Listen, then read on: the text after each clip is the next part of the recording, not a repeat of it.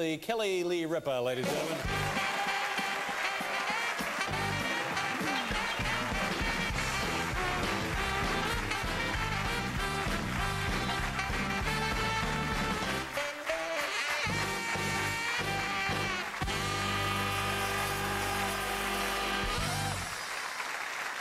Forgive me, I don't mean to pry, but you look, and somebody's told me that you may have a little neck problem. I'm a Is little that true? stiff, yeah. What is the disorder? You can't take this lightly, by the way. I know I'm not. I hurt my neck like 2 years ago, and it keeps flaring up. How did you injure yourself? On the set of Hope and Faith, where I play either Hope or Faith. I see.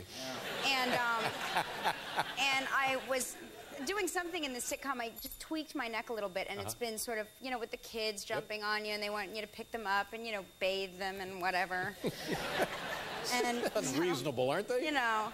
And so I keep re-injuring it, but now I'm like going to this chiropractor who is incredibly good, Dr. Siegel, and he's like, you know, what your problem is, you have defeatist posture. He told me that I have never heard of that. The posture of somebody who's like defeated, like I have bad posture, like I'm slumped over and I keep my chin to my chest, and I'm like, do you know where I work? Do you know who I work with? Right.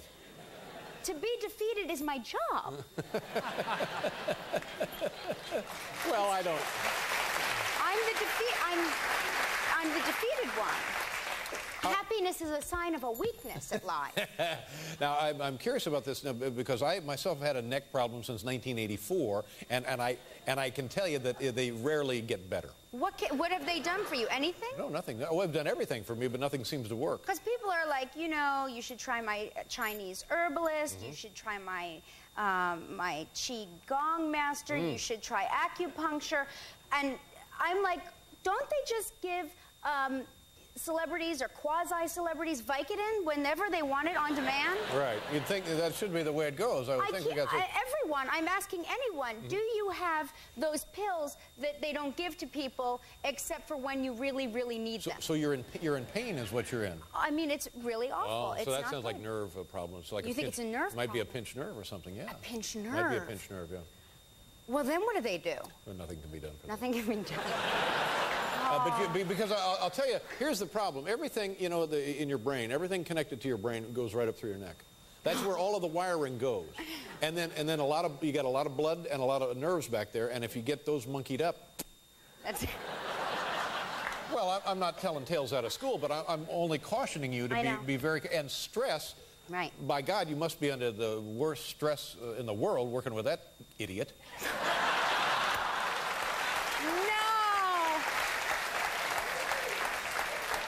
See, he always tries to get me to say something incriminating, but I'm not that pinched.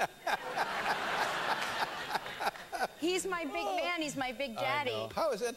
Give us how is Regis, by the way? How's he doing? And for the love of God, you know, we had Ellen DeGeneres on the show last week. A beautiful woman, tremendous, funny, and she was talking about the daytime Emmys, and I said, well, who else is in the category? And she said that Oprah one year got up and announced that because I always win, I'm taking myself out of the competition. She did. It was the most amazing moment. I was there. I actually witnessed it. She said, I am here tonight to present the category of Outstanding Talk Show Host, which I myself have declined to be included because I've won the award, you know, 25 years in a row. Give it up, Oprah. Give it And I'd like for everyone to have an opportunity to win this award with the exception of Regis Lee and Kelly Lee or Kathy Lee or any Lee. Yeah. But my point was that if anybody deserves that award, with or without Oprah, it should be you guys. Yeah, we're not going to win it. It's not going to happen. Really? Have you ever won it? No, Regis won it. Regis won it. Okay.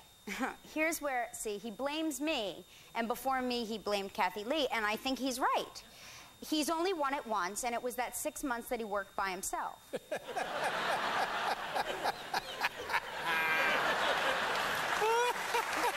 true. Well, it's true.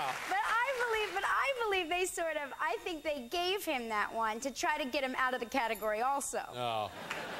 I think that's what, because he's been, you know, listen, he's been in television for 40 years. That's right. All of the losses can't be my fault or Kathy Lee's fault. No, but I see, here's the thing. I often wonder, do people understand what it is you guys do every day?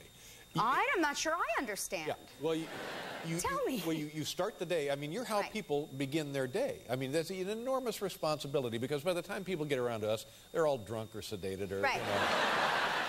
So it makes no real difference. But you guys, are, you know, so we have a responsibility. Right, and you come out there with nothing. You come out with nothing. There's none of this. Nothing. You see Paul and the band, there's Zero. none of that. Zip. Nothing. And from that you create this wonderful, all-encompassing feeling of goodwill and happiness and interest, and then it goes from there. Yeah. Yeah. You're right. Every day they do that. Well, Every single day. You really deserve awards. We're never going to get one. We made our own award show now. We have the Relly Awards. It's Regis and Kelly. We couldn't think of anything better. No, that's you shouldn't do that. You win. You win. I'm not kidding. Our award is called the Golden Stool. And that's regrettable. Comes in its own little plastic baggie. Sure it does. All right. We'll be right back here with Kelly Ripa. Yeah, you gotta watch that net.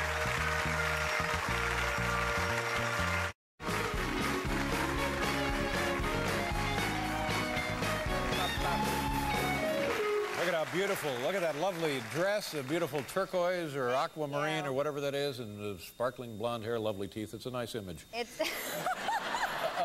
It's all makeup. It's all happening. Now listen, dog, let me ask you another question. What's the deal on this Jeff Probst? Is there anything to this? Be honest with me about that. What do you mean? Well, I keep reading that, that he's going to replace like he thinks he's Regis. He thinks he's going to be the next Regis. He wants to be in that, and like he can do it and stuff. Well, I think they use him a lot as a co-host because he's a good host. He has hosting experience. Right. And hosting experience. He's a friend of Gelman's, so they always. Oh, they're friends. They're friends. Oh, well, you see, know. that's the worst. But I don't think that the show. Well, is he any good when he's on the show? He's great. Yeah, he's great. But I don't think there's any replacement for Regis. No, absolutely not. When Regis decides to retire. That's it.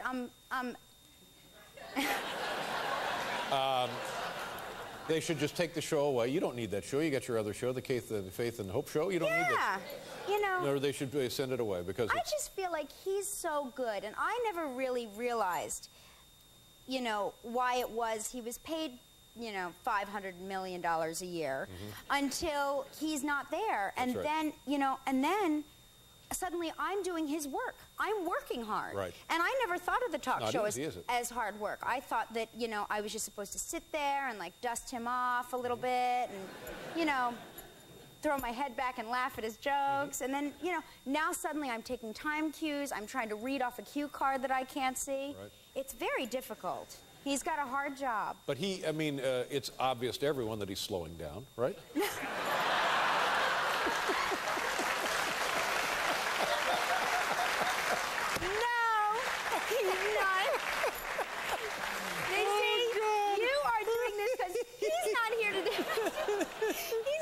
Defend himself.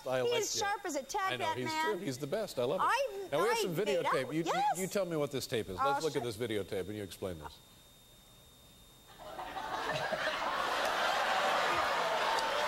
Oh, my God. Holy cow. Oh, man. Whoa. Wow. What was that exactly? I don't know. I just get hot reliving it all over again. What, are you trying to kill him? They were making fun of me because on the sitcom, Paul worked there, I have to make out with everybody. Really? And so That's your character? My character makes out with anyone that walks through the door and has lips.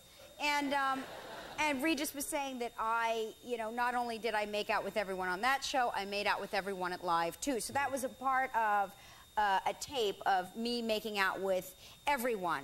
Art Moore, Gelman, Regis. Oh, my God. I earned my money that day. I guess so. There's like a little old lady in the third row. Made out with her. Oh, my God almighty. Yeah. Well, that's kind of cute, though. Yeah, it was kind of... He was a good kisser. Regis? There, I said it, yeah. Yeah, well, you don't get to be where he is in this world without being able to kiss. don't know what that means. What does that mean? Don't act like you know you kissed him too. Huh? Wait a minute. Now, you did the show, was it last week you did it in Florida, or this week you did it? Yeah, we were in California, and then we went to Florida. Disneyland, then Disney World. Wow. Yeah. Now, that must be hard work when you're on the road like that, right? Is it harder or easier? I mean, it's harder for the staff. They have to work really hard. We just kind of do our normal thing. It's like a vacation, you know, take the kids around. But how are the kids, by the way? Doing well? They're good. You have 3 children? I have 3 kids. You know, I have 2 boys and a girl. And see, you have Harry, who is beautiful and lovely. Thank you very much. How is he? He's wonderful. Okay. A year and a half. You have to give him a sister. Well, how was? Come on. You have to. You seem like all your parts are still working. Not that I know. I'm just saying in the talk show circuit, people talk. Well, people are saying that my parts are working. They say that's what the word on the street is. Good. Yeah, I mean, sure, it would. You know, it might be. Maybe in another 10 years. You know, you have to. Girls are smart. Oh, girls are and completely wily. different, isn't it? Yes. I mean, my son is 7 years old, and I was. This was over the summer in the Hamptons. I was helping him put on his flip-flops. There's no laces, there's no Velcro, but he still was confused by the flip-flops. While I turned my back on my daughter to help my 7-year-old put on his flip-flops, my 3-year-old daughter gets into the car, locks the door, takes my keys out of my purse, and starts the car. Oh my and starts God. the car because she watched me do it once. She worked it all out. She's like a velociraptor. She checks the fence for weaknesses. But the kid can't put on his flip-flops. Can't put on his flip-flops. Can't do it. Oh my God. Well, I'm glad things are good for you, and it sounds like it's all a lot of entertainment and fun at the house, and everything's wonderful. Hey, you know, we're doing our cruise now. We're doing a cruise, the live cruise. I'd like to invite you and the whole group to come. Bring Paul, bring everybody. You know, you have to, I would just want another word of caution. Those cruises are very popular. Yeah. But a high percentage of the cruises that go out, the guests, the people, the passengers, very high percentage of them come down with dysentery. I'm going to be locked in my room the whole time. Well, you might get it anyway. No, you got to come. A word to the wise. Come on the cruise. Yeah, come on. It'll be fun. I'm not coming. Listen to this. This is right up your alley, because I know you're a man of the people. You are a man of the people.